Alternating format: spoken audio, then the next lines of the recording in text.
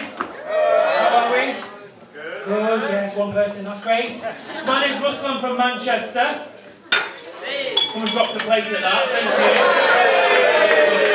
you. It's fine, you don't need to do that. The only reason I go back up north these days is that's just to look down on people, really. Do you know what I mean? I live in a nice part of London now, everyone. I've lived in London for 11 years and I live in Chelsea.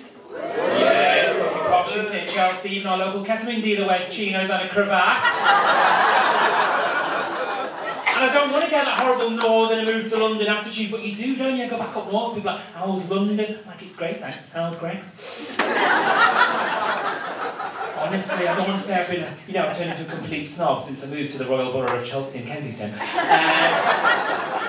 But I was in Manchester the other week, right, for my mum's birthday, and the next day we went to a cafe for a traditional Manchester breakfast. Wow, we should not bothered.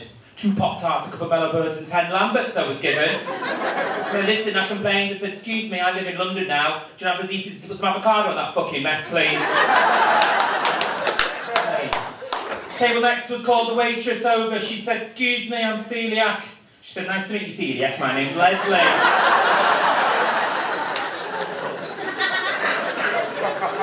Anyway, listen guys, like a lot of other gays, right, I used to be cabin crew. Yes, I know, it's good actually, some of my friends still are cabin crew now, or hookers. No, it's really good because it means we can still go out midweek. I used to work for a budget airline. I'll give you a few clues, yeah? It's a bit like Gemma Collins. Very cheap, very irritating, and a very gaudy shade of orange. Please enjoy your lesson. Well, it's actually Ryanair, but thank you for getting involved, sir. Wearing a collar, thank you. Blind people there. Yeah, so I worked for a budget airline, right? And something that I learned when I was training for cabin crew, you have to do like 6 weeks training, everybody. It's very intense. 5 of those weeks are just to learn how to sell mini cheddars and scratch cards. But right, so when I was doing my training, something I learned, right, as cabin crew, you know when you're on a plane and you're just about to take off? Are you more caravan people? Yeah. You know, like you fly, don't you? Yeah, yeah, you look like budget airliners, right? Oh, I thought so. Yeah. So you know when you're on a plane and you're just about to take off, right? And the other gays come out to do the safety demonstration.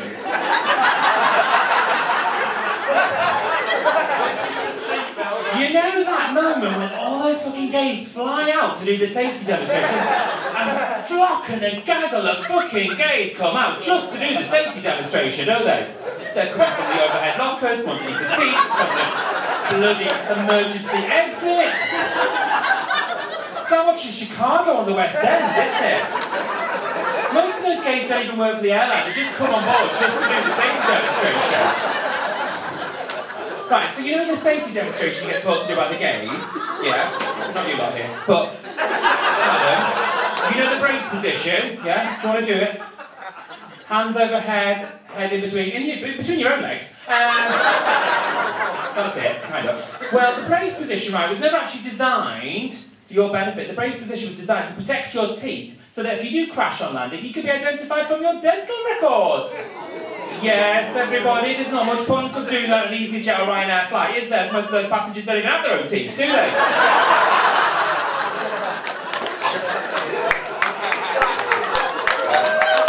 Got there in the end, didn't we? It was long. Also, another factor is one of the main reasons why they serve pot noodles on board as well. That's not true. But listen, cabin crew used to be very glamorous, didn't it? Everyone wanted to be cabin crew. And now, with the rise of the budget airline, any old Sharon and Tracy can do that job, can't they? I used to work with a woman, right, called Paula McGregor. She was from Blackpool with a side pony. And, right, sometimes on a plane, you'd be in a situation where a larger passenger would come on board and they wouldn't be able to do their seatbelt up, which is fine. Discreetly, you just offer them an extension seatbelt, yeah? Fine. Not Paula McGregor from Blackpool with a side pony. No, that bitch would march up to the front of the cabin, wait till everyone was sat down and make an announcement. If anyone needs a fat belt, put your hands up now! Fat belt, can you believe it? And then you'd have these 3 like roly-polies at the back of the bed. 3 fat belts, please! And more Pringles, thank you. I got sacked from cabin crew. That's my reaction as well, the disciplinary. I got Sacked everyone. No, honestly, it was really unfair, to be honest with you. It was something that was blown out of all proportion to do with leaving a door open. I should have gone to tribunal, actually. No one died. And they will walk again, apparently. But it's fine, though, because now that the comedy's going really well, I work in a restaurant now. So, full time. So that just shows it all, doesn't it? But the restaurant I'm working is also in Chelsea, which is good, because we do tend to get very high quality on lost property.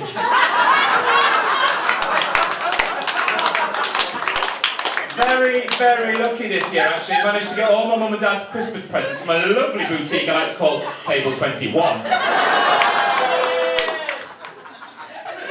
Guys, we're all bored of politics, aren't we, eh? Yeah? I don't talk about them, which you'd be glad, because I just don't know enough about them. I know the basics, like last year was all to do with Theresa May and her dancing, wasn't it? Oh, we're glad that woman, we got rid of her, aren't we? My mum said to me, you should never trust her, her nostrils are too big. Did you see that, Marina lady, did you? If you didn't, let me tell you, I wouldn't want to share a grab a coke with that fucking bitch.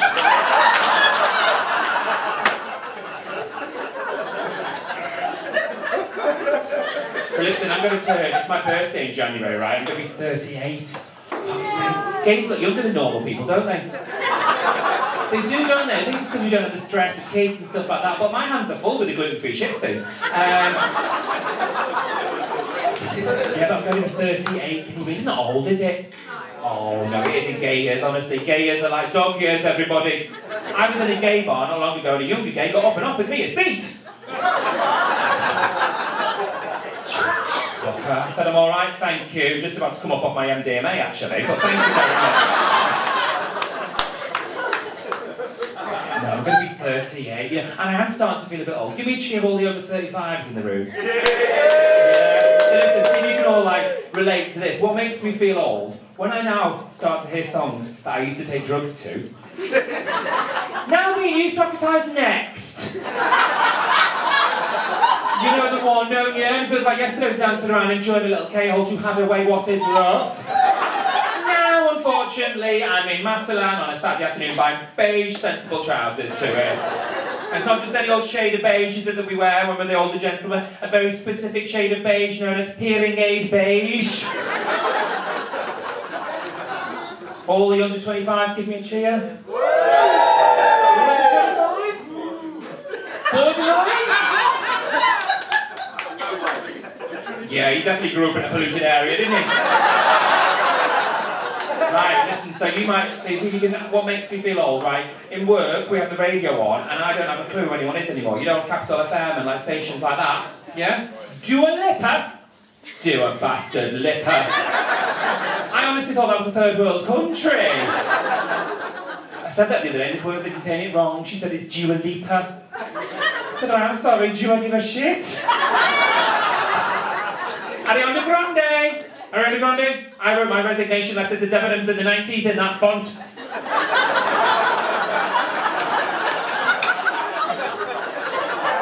It was only 2 weeks ago I found out that Justin Bieber wasn't actually a lesbian. I